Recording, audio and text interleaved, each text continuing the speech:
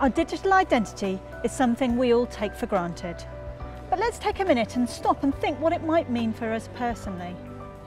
Do you own a smartphone? If so, count the apps you have a login for.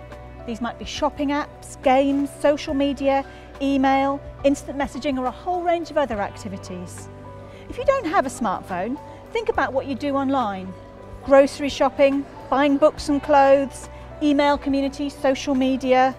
And even if you don't have any of these, even a store loyalty card means that your information is held digitally. And beside all of this is the records that our employers, banks and services such as doctors keep about us.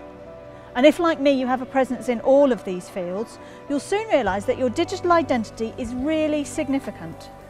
But where's all this information held, and who owns it? Every click, every purchase, every message, every status update creates data. This data is collected and held by the companies and organisations we deal with, and we give permission for this every time we tick a box and agree to the terms and conditions.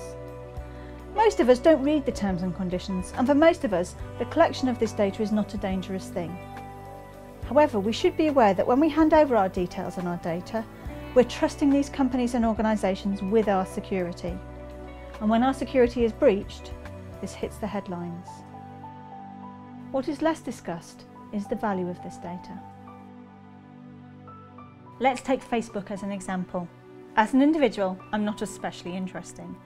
The status updates, connections and check-ins of one middle-aged woman are not really worth much. But if you put my data together with that created by thousands of other middle-aged women, it becomes interesting to the people whose job it is to sell things to middle-aged women. Looking at the adverts I'm offered, this seems to be mostly about weight loss and anti-wrinkle cream, neither of which really interests me, but there you go. If you're from a different demographic, you'll get a different set of adverts. These are tailored for you by the data you create. In essence, this isn't dangerous, but it's something we should be aware of and make choices about. It's your data, be aware of how it's used.